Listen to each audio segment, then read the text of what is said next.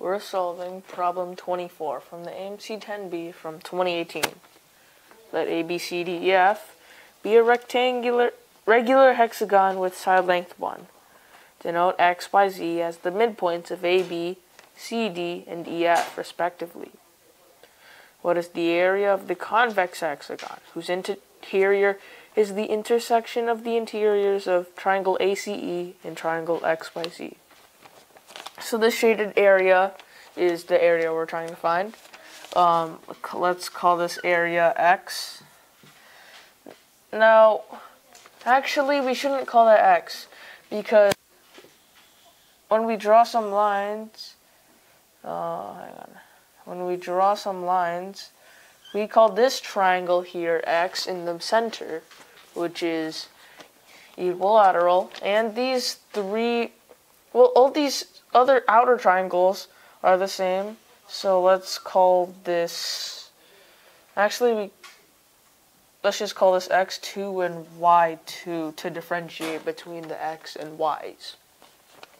So here we have this set of triangles now, and they're also telling us that each side length of this hexagon is 1. So we know that this is an equilateral triangle, so we can use that formula to figure it out. But first, we realize that the ratio of X2, triangle X2, to triangle ACE is 1/4.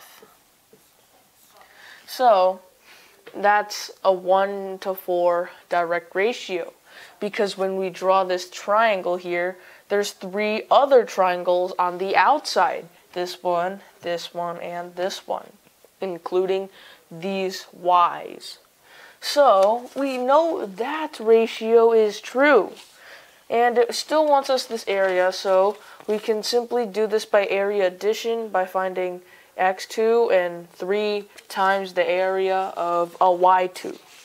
So now we know that this is 1/4 plus, well, these Y's are exactly cut in half from this X2 triangle. So this is 3 times 1/8 times, and we have to multiply it by the area of the big triangle ACE, which can be found with 3 times √3/4, which gives us our answer of 15/32 times the square root of 3.